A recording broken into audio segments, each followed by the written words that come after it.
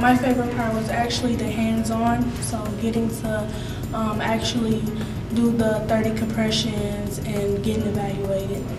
Well, what I really liked about the program is that although CPR is not a requirement in the state of Michigan for high school graduation, it is a recommendation, and I felt that it's a necessary skill for my students to have.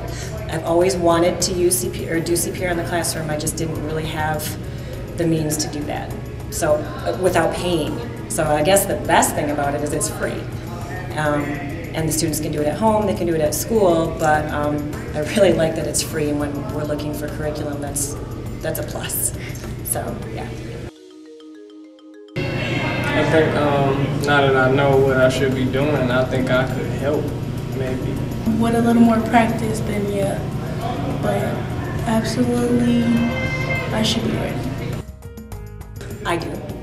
I think after practicing, I think it just becomes automatic.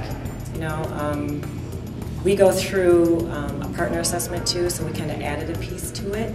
I do feel like they'd be ready to respond in an emergency situation. I feel like they've practiced the skill enough. They've watched it. I question them. There's some interaction, so I feel like, yeah, they'd be ready. Ms. Williams, she was an awesome instructor. She showed us when we didn't even know how to do it. She helped us to make sure we did the right thing over and over again, so it was a lot of help. Well, what we did was we had the training of all the health teachers together when we decided that we were going to use this program. And every school is a little bit different in, you know, that I might not have the technology that other schools have. So for us, we decided as a district to let the schools decide, but yet we made the program around the video. So we said we're going to watch the videos in class together, because when we got into the computer lab, I didn't realize that all of the computers, you needed to have headphones, and some of the kids didn't have them. Some of them weren't as engaged as I think they are when I have them in front of me. So we got into a group setting, we watched the video, and then we developed some partner assessment sheets from the materials that we got from you. Mm-hmm. And they work with partners, and then when the assessment is finished, they're able to come up and test out with us in a group setting. And it works really well. I mean, it's bam, bam, bam. And you're in class and out, and they've learned, you know, 1 or 2 skills that day. The video instructor was kind of direct. It was kind of weird, like, because the people that he was demonstrating on was like actors, so like they wasn't really choking, but they choked me out.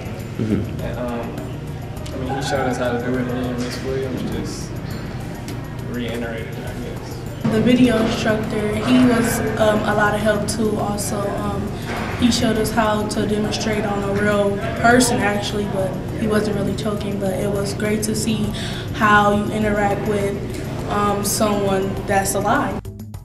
The level was very appropriate for high school. I think my kids did really well with the short segment videos, and then applying that in class, being able to actually do those skills, and then the test out in the groups was excellent. I think they're comfortable with it, and even the kids that started out saying, I'm not going to do that in front of people, ended up being the ones to come up first to test out. So my shy kids even were involved with it, so that it involves every child is nice, and they can do it at their own pace, if need be. So if kids miss school, I have them go and review the videos at home, and I can keep track of that. And then when they come in, then they can be ready to test out too, and to go through the skill in class. The dashboard's really easy. I mean, if you can set up your class how you want to, if you want the kids to be able to, or they have to go through and watch the videos as an individual, then you can set that up that way. If you want to opt them out of it, you can do that. I like that when they test, it pops up that you can check for their certification, and it's very user friendly. It's easy.